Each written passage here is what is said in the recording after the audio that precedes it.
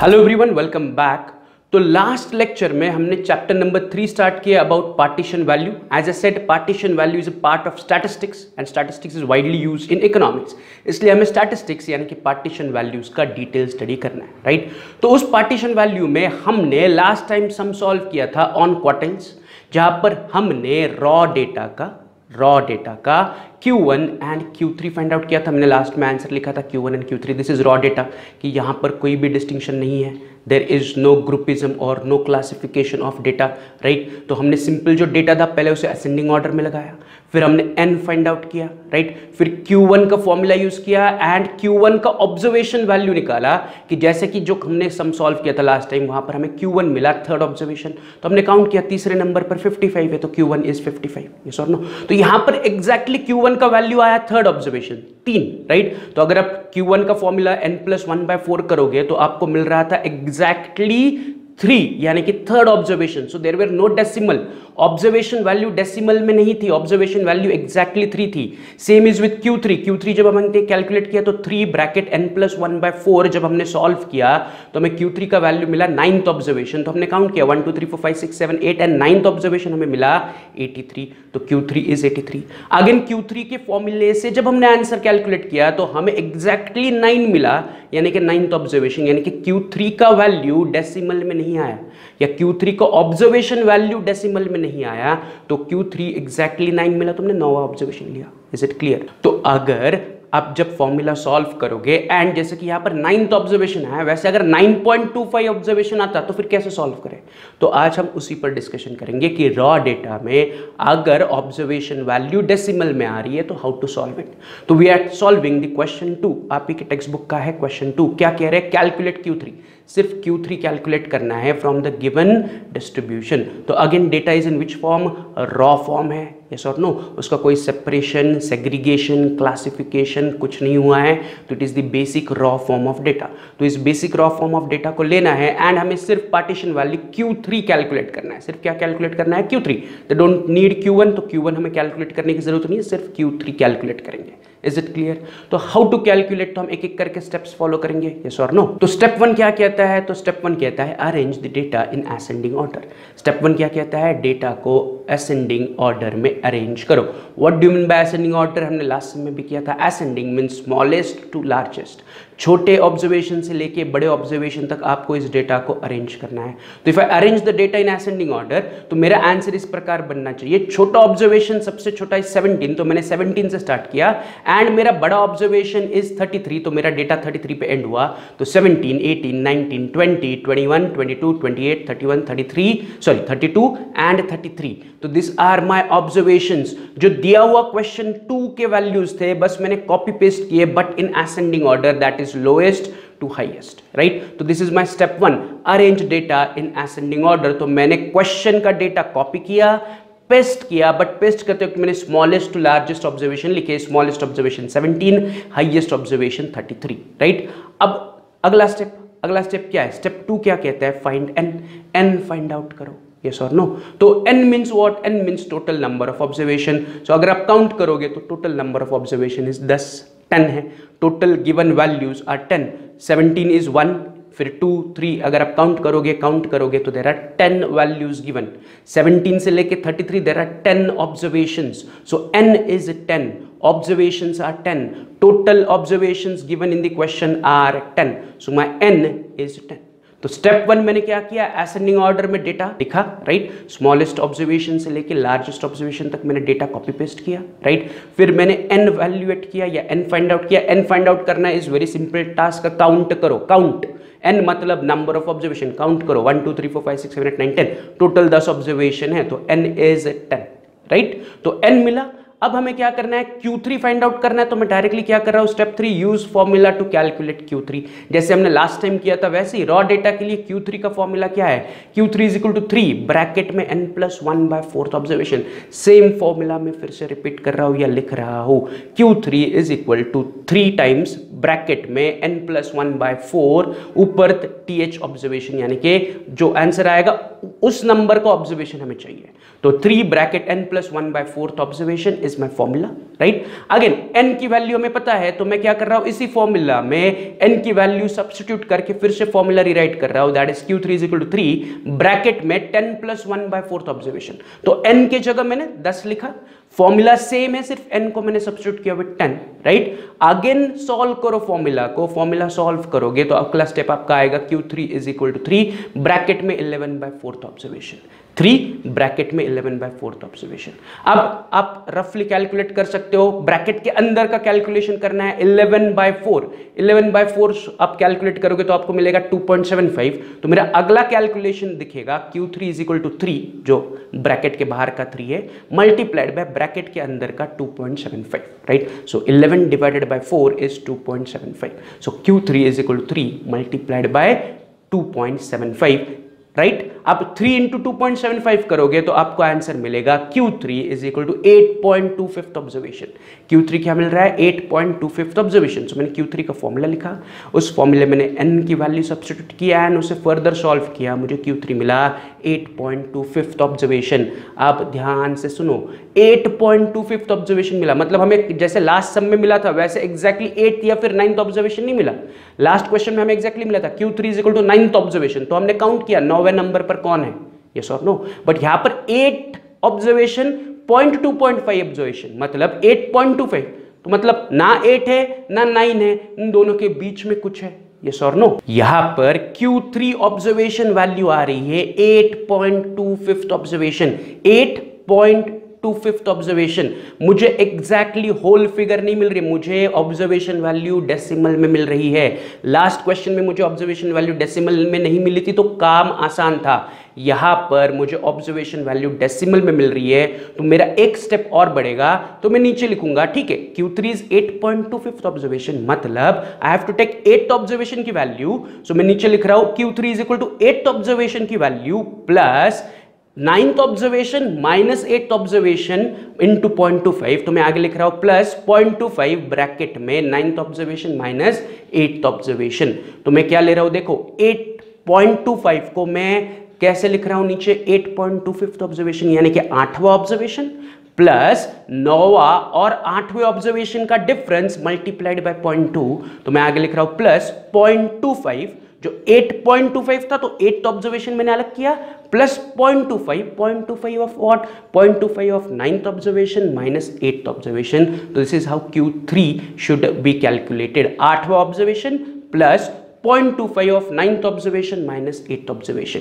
अगर मेरा Q3 का वैल्यू 8.5 आता, से मान लो मेरा Q3 का आंसर 8.5 आता, तो मैं लिखता 8th ऑब्जर्वेशन प्लस 0.5 ब्रैकेट में 9th यानी कि 8 के आगे वाला 9th observation minus 8th observation. तो जो पॉइंट में आ रहा है वो आपको नीचे कॉपी करना है, राइट। अगर 0.75 आता तो मैं लिखता 8th ऑब्जर्वेशन प्लस 0.75 ब्रैकेट में 9 माइनस 8 यानी कि 9th observation minus 8th observation. Is it clear? यहां तक क्लियर है? तो अब मुझे क्या फाइंड आउट करना है, अब मुझे 8वां ऑब्जर्वेशन फाइंड आउट करना है। तो मैं अपने टेबल में जा रहा हूं, मैं यहां पर लिख रहा हूं 8th observation is equal to what, is equal to, मैं क्या कर रहूंगा, हमने जो डेटा अरेंज किया है असेंडिंग ऑर्डर में उसे काउंट करूंगा।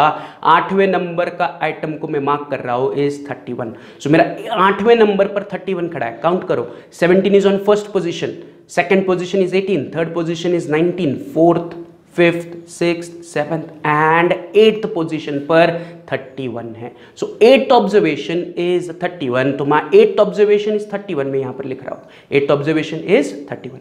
बट क्वेश्चन में या इस फॉर्मूले को कंप्लीट करने के लिए मुझे 9वां ऑब्जर्वेशन भी चाहिए, तो 8th ऑब्जर्वेशन के आगे वाला ऑब्जर्वेशन इज 32, तो 9th observation is nothing but 32, yes और नो। तो मुझे 8th ऑब्जर्वेशन 31 मिला, 9th ऑब्जर्वेशन की वैल्यू में लिख रहा हूं 32, तो मुझे 8th observation 31 and 9th observation 32 मिला, यस और नो। अब मैं इन ऑब्जर्वेशन वैल्यूज को ऊपर जो मैंने अभी लिखा Q3 is equal to 8th observation plus 0.25 9th observation minus 8th observation, तो इसमें मैं वैल्यूज को सब्स्टिट्यूट करूंगा, तो Q3 is equal to 8th observation 31, right, plus 0.25 bracket में 32 माइनस 31।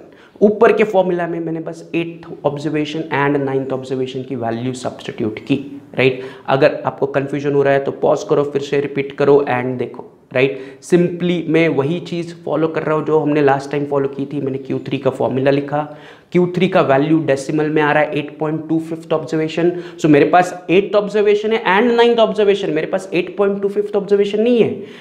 डेसिमल वैल्यू अगर ऑब्जर्वेशन की आ रही है तो आपको इसको स्प्लिट करना पड़ेगा कि 8th observation plus 0.25 of 9th observation, यानी कि 8 के आगे वाला 9th observation minus 8th observation. तो इस तरह आपको आंसर मिलना चाहिए। तो फिर मैंने काउंट किया, 8वें नंबर पर है 31 एंड 9वें नंबर पर है 32। So my 8th observation is 31 and 9th observation is 32। 31 and 32 को बस मैंने ऊपर वाले स्टेप में इंक्लूड किया कि Q3 is equal to 8th observation यानी कि 31 plus 0.25 of 9th observation 32 minus 8th observation 31, right. And आप अगर इसे सॉल्व करोगे तो आपको आंसर मिलना चाहिए Q3 is equal to 31 plus 0.25 bracket में 1। पहले मैं ब्रैकेट के अंदर सॉल्व कर रहा हूं, 32 माइनस 31 इज 1, राइट। आगे सिंप्लीफाई करोगे तो Q3 is equal to 31 plus 0.25 multiplied by 1 is 0.25 only. तो फाइनल आंसर मेरा Q3 का आ रहा है 31 प्लस 0.25 या नथिंग बट 31.25। तो 31.25 इज 31.25। Is it clear? सो मेरा फाइनल Q3 का आंसर इज 31.25। यहां तक क्लियर है? तो यहां पर हमने Q3 का वैल्यू कैलकुलेट किया, राइट, फॉर रॉ डेटा। यहाँ पर अलग क्या था लास्ट सम और इस सम में कि यहाँ पर हमारी ऑब्जर्वेशन वैल्यू डेसिमल में आ रही है। तो अगर ऑब्जर्वेशन वैल्यू डेसिमल में आ रही है तो उस ऑब्जर्वेशन को मैंने दो पार्ट में स्प्लिट किया, एक 8 होल वैल्यू 8th ऑब्जर्वेशन अलग लिया एंड डेसिमल वैल्यू के लिए मैंने अलग से कैलकुलेशन किया कि 0.25 ऑफ अगला ऑब्जर्वेशन माइनस 8th ऑब्जर्वेशन यानी कि 9th observation minus 8th observation and मुझे Q3 का फाइनल आंसर मिला 31.25, राइट। इसे फिर से रिपीट करो, दोहराओ, रिवाइज करो, राइट। तो उन्होंने पूछा था Q3 फाइंड आउट करो, क्वेश्चन 2 में calculate Q3 for the given distribution, तो हमने Q3 कैलकुलेट कर लिया। यहां तक क्लियर है, राइट। तो मैं आपको फिर से 2 मिनट का टाइम दे रहा हूं, अच्छे से क्वेश्चन को पढ़ो, अपने नोटबुक में लिखो, सॉल्व करो, राइट। फिर वीडियो को प्ले करके आगे का पार्ट देखो, क्योंकि अब आगे हमें नया कंसेप्ट सीखना है, दैट इज हमें क्वार्टाइल ही सीखना है but for discrete distribution. Yes और नो, कि हमें कैलकुलेशन ऑफ क्वार्टाइल सीखना है but for discrete distribution. But उस पर जाने से पहले इस क्वेश्चन को आप अच्छे से अपने नोटबुक में सॉल्व करो, डाउट होगा तो फिर से रिवाइंड करके देख लो, राइट। तो पॉज द वीडियो, इसे कंप्लीट करो, कंप्लीट करने के बाद प्ले करो। चलो तो पॉज द वीडियो।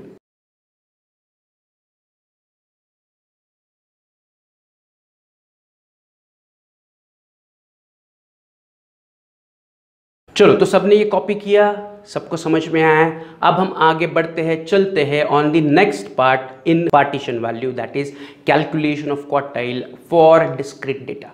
तो हमने पहले लेक्चर में देखा था कि what is raw data, what is discrete data and what is continuous data, yes और no. So this is a type of discrete data जहां पर आपको दो कॉलम्स दिए जाएंगे, एक को कहा जाएगा ऑब्जर्वेशन और एक को कहा जाएगा फ्रीक्वेंसी। तो यहां पर income lakhs is your observation and number of persons is your frequency, right? Observation and observation की frequency, like for example 5 lakh रुपए कमाने वाले 8 लोग हैं, 4 लाख कमाने वाले 6% है, 9 लाख कमाने वाले 12% है। तो उन्होंने क्या किया, मे बी ये एक सोसाइटी का इंफॉर्मेशन है कि एक सोसाइटी में बहुत सारे लोग रह रहे हैं, तो हमने क्या किया, उनसे इंफॉर्मेशन ली कि आप कितना कमाते हो। तो हमें पता चला 8 लोग ऐसे हमारे सोसाइटी में जो 5 लाख से ज़्यादा कमा रहे हैं, यस। फिर 4 लाख से ज़्यादा कमाने वाले 6 लोग हैं, या 4 लाख कमाने वाले 6 लोग हैं, या 9 लाख कमाने वाले 12 लोग हैं। तो ऐसे हमने इनकम के हिसाब से नंबर ऑफ पर्सन्स कैलकुलेट किए। तो this is a form of discrete data.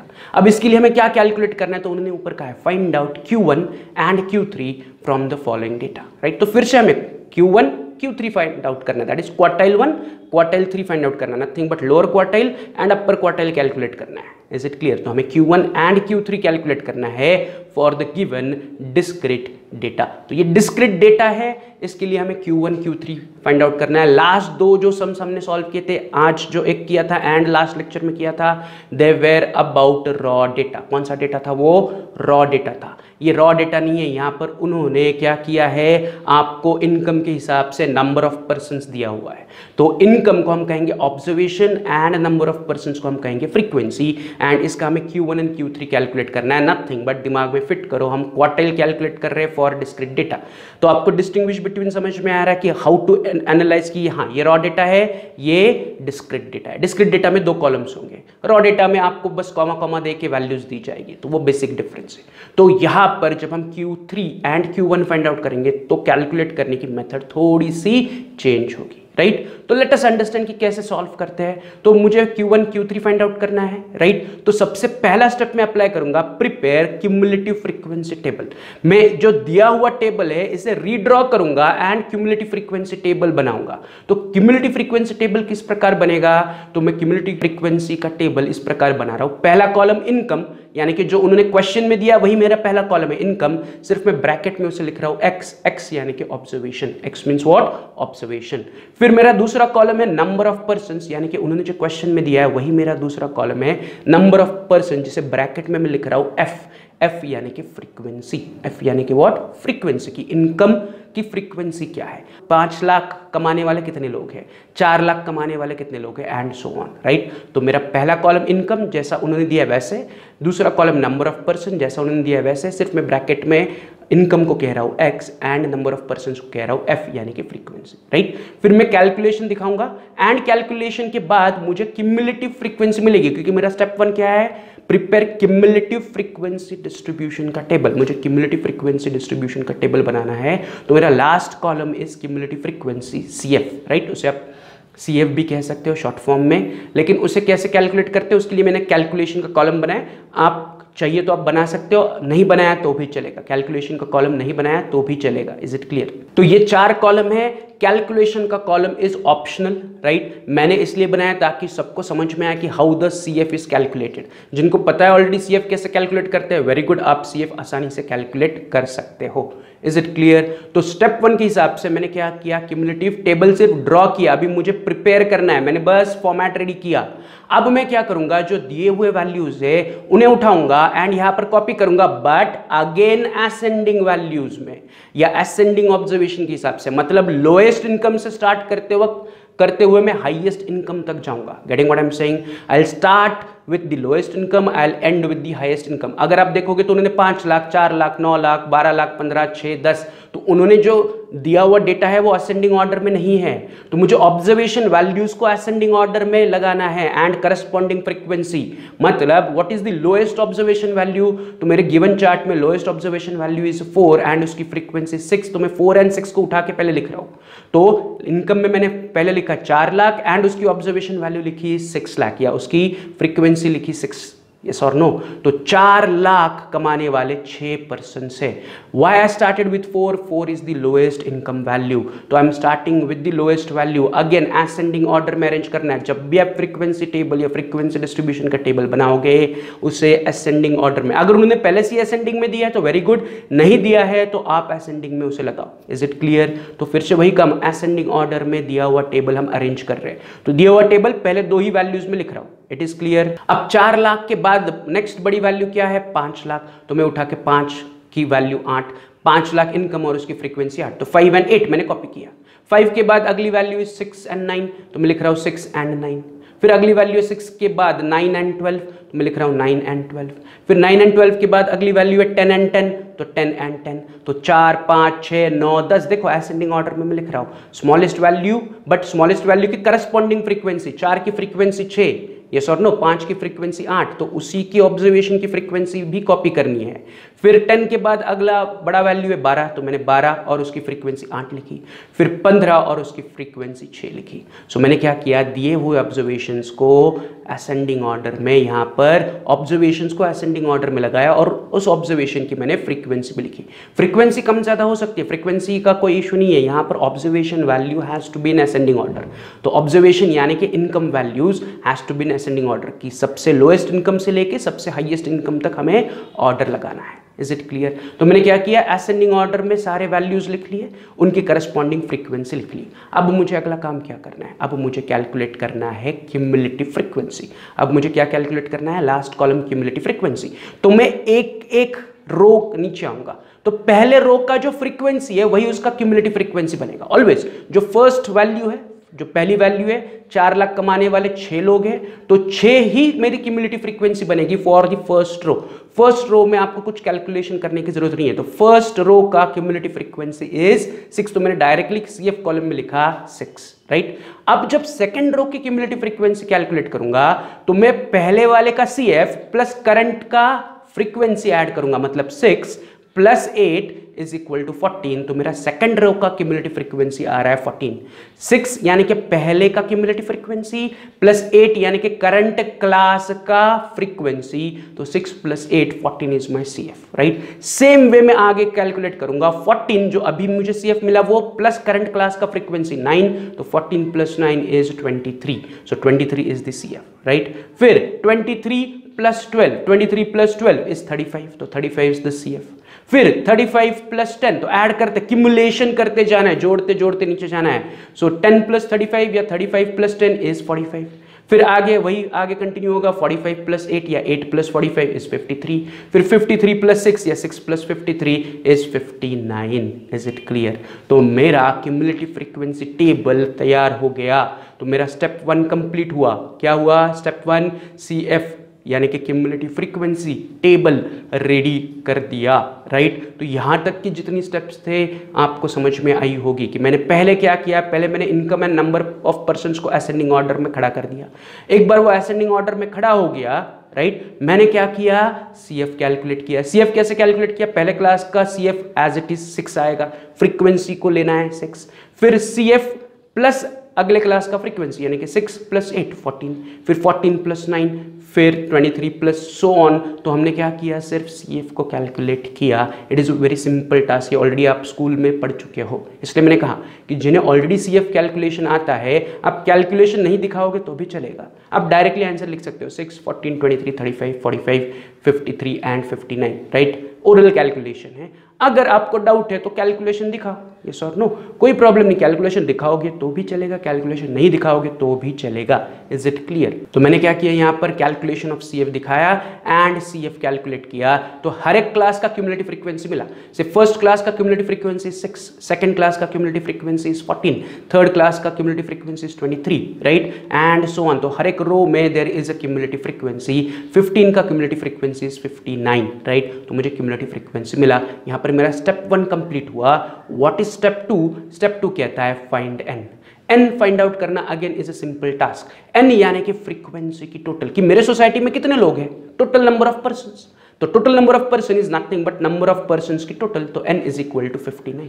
वो जो टोटल है CF का लास्ट, वही आपका n आएगा 59। सबको ऐड करोगे 6 plus 8 plus 9 plus 12 plus 10 plus 8 plus 6, n is equal to 59। So number of persons या number of observation is 59। Frequency को ऐड करो, आपको n मिलेगा, n इज 59। तो यहाँ पर स्टेप 2 भी हो गया, n इज 59, राइट। फिर से मैं आपको 5 मिनट का टाइम दे रहा हूं, वीडियो को पॉज करो, ये टेबल बनाओ, तो आगे आप मेरे साथ सॉल्व कर सकते हो, ये समझ में आएगा कि मैं आगे क्या कर रहा हूं, राइट। चलो फटाफट पॉज दो वीडियो, इसे कंप्लीट करो।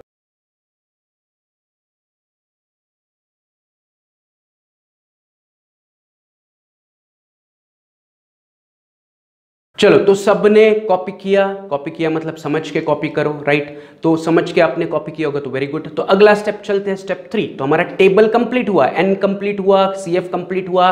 स्टेप 3 क्या कहता है? Use formula to calculate Q1। Q1 calculate करने के लिए फॉर्मूला यूज करो। तो हमें Q1 का फॉर्मूला यूज करना है। अब Q1 का formula will be the same जो हमने पहले यूज किया था, राइट। तो मैं वही फॉर्मूला यहां पर यूज कर रहा हूं। Q1 is equal to n plus 1 bye 4th observation. Q1 is equal to n plus 1 bye 4th observation. फटाफट इसे सॉल्व करते। n के जगह में 59 को सब्स्टिट्यूट कर रहा हूं, तो मेरा अगला कैलकुलेशन बनेगा Q1 is equal to 59 plus 1 bye 4th observation. फिर अगला कैलकुलेशन बनेगा 59 प्लस 1 इज 60, तो 60 bye 4th observation. Q1 is equal to 60 bye 4th observation. 60 divided by 4 calculate करोगे तो आपको मिलेगा 15, तो Q1 is equal to 15th observation. Q1 is equal to 15th observation. Q1 is what? 15th observation. तो 15वें number पर जो person खड़ा है वो हमारा Q1 है। मतलब टोटल हमारे पास 59 मेंबर्स है। इन 59 मेंबर्स को अगर मैं एक लाइन पे खड़ा कर दूंगा, उनके लोएस्ट इनकम से लेके हाईएस्ट इनकम तक, तो मैं काउंट करूंगा 15वें नंबर पे कौन खड़ा है? आप। तो आपको मैं पूछूंगा कि क्या इनकम है, आप बोलोगे मेरा इतना इतना इनकम है, तो that is my Q1, right. तो मेरे पास अभी तो रॉ डेटा नहीं है आपको एक साथ खड़ा करने के लिए, मेरे पास कौन सा डेटा है, मेरे पास डिस्क्रीट डेटा है। तो मैं क्या करूंगा, जो हमने CF कैलकुलेट किया है, अब ध्यान से सुनो, how to find 15th observation, Q1 is equal to 15th observation. हमारे फॉर्मूला के हिसाब से मुझे क्या मिला, Q1 is equal to 15th observation. तो मुझे 15वें नंबर पर जो पर्सन खड़ा है उसकी income is my Q1। 15वें number पे जो पर्सन खड़ा है उसको मैं पूछूंगा व्हाट इज योर इनकम, वो बोलेगा मेरी इनकम है 10 लाख, तो 10 लाख इज माई Q1। अगर वो कहेगा मेरी इनकम इज 8 लाख, तो 8 लाख इज माई Q1। तो मुझे 15वें पर्सन से पूछना है व्हाट इज योर इनकम। तो मेरे पास ये एक साथ नहीं है, ये सारे ग्रुप में है। तो मैं सिंपली क्या करूंगा, हमने जो CF बनाया है उससे इस्तेमाल करूंगा एंड 15वें नंबर तक पहुंचूंगा, राइट। से फॉर एग्जांपल CF कॉलम में आप बस कॉन्सेंट्रेट करो, कौन से कॉलम में, लास्ट कॉलम में, CF कॉलम जो हमने टेबल बनाया है क्यूमुलेटिव फ्रीक्वेंसी का, तो CF कॉलम में कॉन्सेंट्रेट करो एंड देखो कि 15 वैल्यू आपको दिख रही है क्या, या 15 कौन से वैल्यू के अंदर आ सकता है वो दिख रहा है क्या। लाइक फॉर एग्जांपल पहले क्लास का CF इज 6, तो 15 6 से पहले आ सकता है क्या, नहीं, मतलब 15वां पर्सन 6 से पहले नहीं आ सकता। फिर दूसरे क्लास का वैल्यू है CF वैल्यू इज 14, तो जो 15वां पर्सन है 14 से पहले नहीं आ सकता है। तीसरे क्लास का वैल्यू है 23, तो माय 15th पर्सन 23 से पहले आ सकता है, मतलब मेरा जो 15th पर्सन है वो तीसरे क्लास में है या तीसरे रूम में है या तीसरे रो में है, तो my 15th observation is in the third row. 6th पहले क्लास की क्यूमुलेटिव फ्रीक्वेंसी है, तो मेरा 15वां पर्सन फर्स्ट रो में नहीं है, यस और नो। सेकंड रो का CF इज 14, 15 से कम है, 15 से ज्यादा होना चाहिए, तो 15 उससे पहले, 14 से पहले 15 नहीं आ सकता, 14 के बाद 15 आता है। तो मुझे चाहिए कि कौन से वैल्यू से पहले आएगा। बट अगर मैं तीसरी रो पे जाऊंगा तो 23 यानी कि वो 15 से बड़ी वैल्यू है, सो 15th value is with in the third row, मतलब मेरा जो 15वां ऑब्जर्वेशन है वो 23 से पहले आ रहा है। 6 से पहले 15 आ सकता है क्या, नो। 14 से पहले 15 आ सकता है क्या, नो। 23 से पहले 15 आ सकता है क्या, यस। मतलब जो 23 वाला रो है उसे मैं हाईलाइट कर रहा हूं, ये मेरे लिए बन गया Q1 रो। कौन सा रो बन गया, Q1 रो। मतलब जो मेरा Q1 है वो इस रो में है, मतलब Q1 की जो ऑब्जर्वेशन वैल्यू है वो बन गया मेरे लिए Q1, या जो रो 3 की ऑब्जर्वेशन वैल्यू वो मेरे लिए बन गया Q1। तो इस रो में ऑब्जर्वेशन की वैल्यू देखो, इनकम कितना है, तो दिया है हमने 6। सो मैंने क्या किया, पहले देखो मैंने Q1 फॉर्मूला के हिसाब से निकाला 15th ऑब्जर्वेशन। अब मैं CF में देख रहा हूँ एंड चेक कर रहा हूँ कि 15th ऑब्जर्वेशन किससे पहले आ रहा है, तो 6 से पहले नहीं आ सकता, तो फर्स्ट रो में Q1 नहीं है। सेकेंड रो इज एट 14, तो 14 से पहले 15 नहीं आ सकता। थर्ड रो का CF इज 23, तो 23 से पहले 15 आ सकता है। सो माई Q1 lies in the third row. My Q1 यानी कि 15वां observation lies in the third row. तो थर्ड रो का ऑब्जर्वेशन वैल्यू मुझे चाहिए, थर्ड रो का ऑब्जर्वेशन वैल्यू, तो थर्ड रो का ऑब्जर्वेशन वैल्यू इज 6, तो 6 इज माई Q1।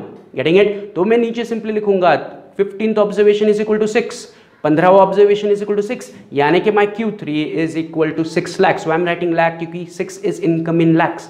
रो का टाइटल देखो क्या है, 6 लाख रुपीज। मतलब जो 15वां नंबर का पर्सन है वो से मैंने पूछा कि भाई तुम्हारा इनकम क्या है, उसने कहा मेरा इनकम 6 लाख रुपया है। तो 15वें पर्सन का income is 6 lakh as 15वां person third row में आ रहा है, और थर्ड रो में सारे 6 लाख इनकम वाले को हमने खड़ा कर दिया है, राइट। जैसे कि पहले रो में सारे पर्सन है जिनका इनकम 4 लाख है, सेकंड रो में सारे पर्सन वो है जिनका इनकम 5 लाख है, थर्ड रो में वो सारे लोग हैं जिनका इनकम 6 लाख है। तो मेरे 15th पर्सन, ये जो 15वें नंबर पे पर्सन है उसका income is 6 lakh, right, because 15वें number का पर्सन आ रहा है इन द थर्ड रो। कैसे, पहले रो में 6 ही लोग हैं, तो पहले 6 लोग पहले रो में चले गए। दूसरे रो में 14 तक है, मतलब 6 के बाद 7 से लेके 14 तक ऑब्जर्वेशन सेकंड रो पर है। फिर 14 के बाद 15 से लेके 23 तक सारे ऑब्जर्वेशन थर्ड रो में है, मतलब जो मेरा 15वां ऑब्जर्वेशन है that is in the third row. इसलिए थर्ड रो का ऑब्जर्वेशन वैल्यू बनेगा मेरे लिए Q1, तो थर्ड रो का ऑब्जर्वेशन वैल्यू इज 6, तो 6 lakhs is my Q1। Is it clear. तो मुझे Q1 मिला, मैंने Q1 के लिए फॉर्मूला वही किया 15th observation, but 15th observation कैसे मिला, तो 15th ऑब्जर्वेशन मैंने CF कॉलम को देख के डिसाइड किया कि 15 किससे पहले आता है। 15 6 से पहले नहीं आता है, 14 से पहले नहीं आता है, 23 से पहले आता है, यस। तो 23 इज माई Q1 कर रो, तो उसकी बस मैंने ऑब्जर्वेशन वैल्यू जो हाईलाइट किए मैंने 6, वो मेरे लिए Q1 बनेगा। तो 15th ऑब्जर्वेशन इज 6, यानी कि Q1 is 6 lakhs। I am writing it as 6 lakh. उसका title income in lakh, 6 is what, income in lakhs, तो 6 lakhs, Q1 is 6 lakh rupees, तो Q1 6 लाख रुपया है, तो मुझे Q1 की वैल्यू मिली। अब मुझे क्या करना है, Q3 की वैल्यू मिली या Q3 की वैल्यू कैलकुलेट करना है, राइट। बट वो हम कैलकुलेट करेंगे कल के लेक्चर में। तब तक क्या करना है, इसको 2 बार फिर से रिवाइज करो।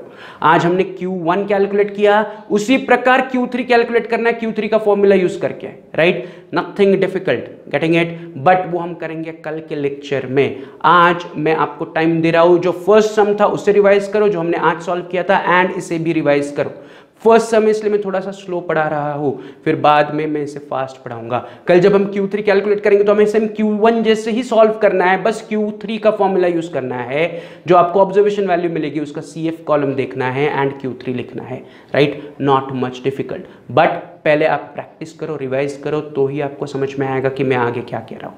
तो फिर से वीडियो को रिवाइंड करो, रिपीट करो, start to and sum solve करो।